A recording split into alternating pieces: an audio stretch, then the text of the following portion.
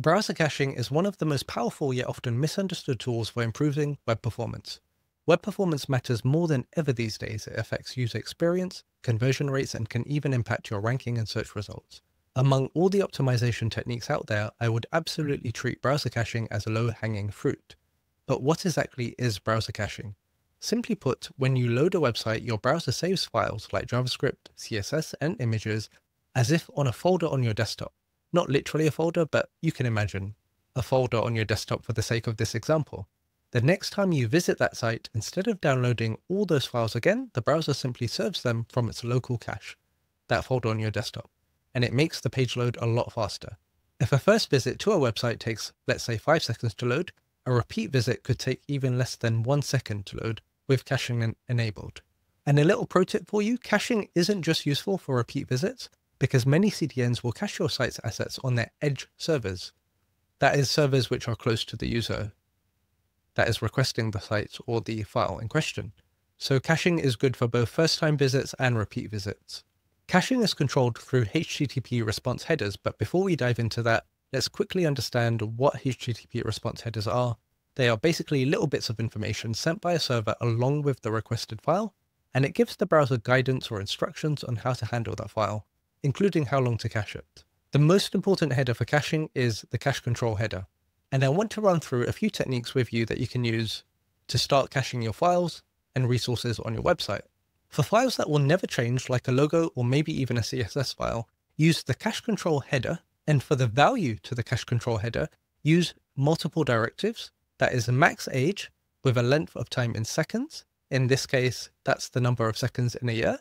And then also use the immutable directive. This tells the browser cache this file for 1 year and don't bother checking if it's changed. This works really well for resources like your main.js file or your main.css file or a logo.png. However, you're probably wondering what happens when you do need to change those resources. What happens when your main.js file gets updated? How does that update get delivered to the user if you've just cached the resource for a year? And this is where asset versioning is absolutely critical to making this all work. Instead of updating the resource at that URL that we just spoke about, like the main.js file, what you're going to do is create a brand new resource, like main-v1 or main-v2.js, which is essentially a brand new URL. You can then go into your index.html file or whatever HTML file in question is that references the main.js file, and you can update that URL.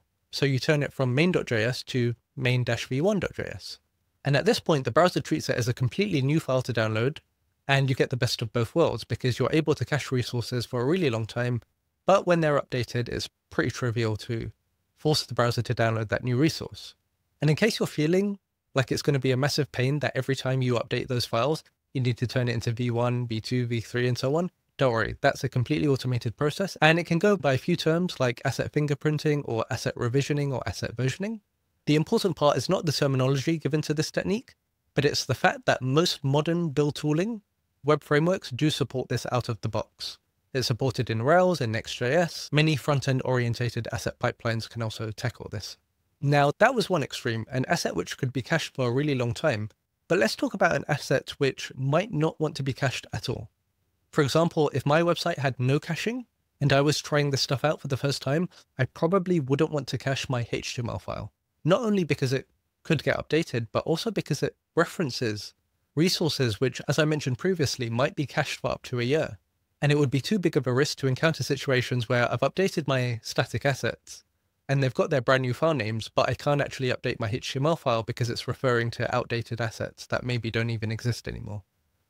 A starting point for HTML documents or other resources which change so regularly you can't really afford to cache them, you can use the usual cache control header, but use a directive of no-cache. However, confusingly, this doesn't mean don't cache this file or this resource. What it actually means is you can cache it, but make sure to revalidate with the server every time before using it. And if you're hearing that term for the first time, revalidation, it's basically when the browser checks with the server to see if the cached version is still valid. If you definitely want zero caching, the directive that you want is no-store. So that's cache control : no-store. And that HTTP response header will tell browsers and CDNs not to cache this resource at all. Let's continue. We've just discussed two interesting extremes. The first example is where you wanted to cache assets permanently or for a very long time. And then the second example was where you want to cache resources almost not at all. But those are the simpler of examples to give. There's a reason they say that cache invalidation is one of the hardest problems in computer science. It's because of the more nuanced approaches, which is in between those two extremes that we just discussed. For example, what happens when it's a file that might change occasionally, where a slightly outdated version is acceptable for a very short time, be it 10 seconds, 10 minutes, 10 hours, whatever. I'll jump into the header or headers that you're going to see in a second, and then I'll explain what they do. You want to start out with cache control with a max age of 10, for example, and I'm just using that 10 purely for illustrative purposes. And then you want to tack on the must-revalidate directive. So that's cache control, max age of 10 with a must-revalidate directive. And then importantly, you want to add an e-tag. Now an e-tag is just another HTTP header, and it gives a way for the server to tell the browser what version of the resource this is, and you'll see why that's useful in a second. When you use these headers from the server to the browser, what they tell the browser is that you can cache this file for 10 seconds, and after that window, you must check with the server before using it again. But what's really nice is within that first 10-second window, the browser doesn't even have to go over to the network. So this is where a large resource that maybe was taking 1 second to download previously is now ready for the user in a matter of milliseconds. Equally as interesting is after those 10 seconds, the resource goes from a fresh resource to a stale resource. And you would think that with a stale resource, the browser will just get rid of it straight away. But what the browser can actually do is it can tell the server, hey, I've got this potentially outdated resource. Here's the version that you gave me for this resource. And the version in this example is v1. The server can look at the version that it has. And in an ideal scenario, the server says, you know what? You actually have the latest version of that resource. So I'm going to send you a 304 not modified status. And I'm going to completely skip serving of the response body, which in some cases will save a lot of bandwidth from being transferred over the network, which could lead to actual cost savings. But more importantly, it means the user doesn't have to download and waste their bandwidth, since they already have that resource on their device. Just like we saw previously with asset versioning, these V1s or V2s and so on, most modern web servers can handle these out of the box. They can compute the relevant e-tag for your resource and can make sure to send that down to the browser. And don't forget what we spoke about earlier, this could even be suitable for a CDN if you're using one. Now the max age of 10 or whatever figure you find suitable with a must revalidate directive could be good for resources which get periodically updated, but you can't afford to show a stale resource. It might be an API endpoint which gets the weather forecast. If you happen to know that there are some weather stations which only update every 10 seconds or 10 minutes or whatever it is, you can use that to your advantage to really come up with a strong caching strategy. Here's a little bonus for you. For an even better user experience, send that usual cache control header down where you have the max age of 10 or whatever number you deem is appropriate for your resources. And instead of must-revalidate, use stale-while-revalidate. But that directive isn't used on its own. You can pass a figure to it. You can assign an actual value to it in seconds, like 5. And what this directive that we're looking at now tells the browser, if the content is less than 10 seconds old, serve it from the cache immediately. No network request is needed. If the content is between 10 and 15 seconds old, serve the stale version from the cache, but fetch an updated version in the background. A network request is made, but the server might respond with a 304 not modified, which means it's as fast of a network request as you're going to get. However, if the content is over 15 seconds old, that's the max age plus the stale-while-revalidate figure, then you must wait for a fresh version from the server. So this pattern gives you the best of both worlds, and it's really the pattern that I would advise you explore if you can use it yourself. If you can afford for a stale resource to be displayed to the user for a very short period of time, then go ahead and do that. What I really like about this approach is the fact that a check is made, but it's made asynchronously. The browser is still happy to show and present that stale version of the resource to the user, and you as a website owner or website developer can be sure that at least on the next visit, they will be presented with the fresh version of that resource, assuming there is a fresh version. Remember, it's always possible that the server turns around and says, you already have the freshest version of that resource.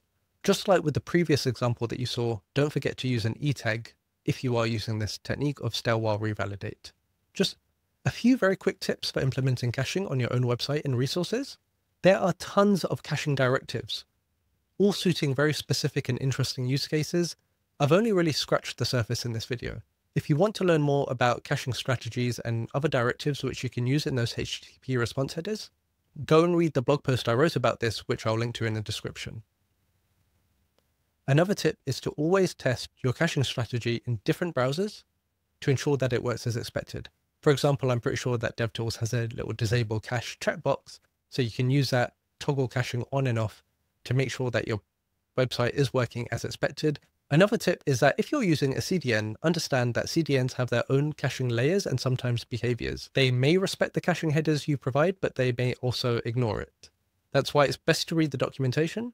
For the most part, CDNs tend to work fairly intuitively, but every now and then you might encounter some very aggressive caching behavior, so you just need to be mindful of that. My final tip and recommendation for you is to actually test this stuff with real user monitoring tools like Debug Bear to make sure that your caching strategy is working correctly in the real world. Lab tests are useful, synthetic tests are useful, and using your own developer machine is useful to an extent, but real user monitoring tools can tell you with more certainty what percentage of your users are getting cached versions of resources. That's it for now. Thanks for watching. Drop any questions you have in the comments below.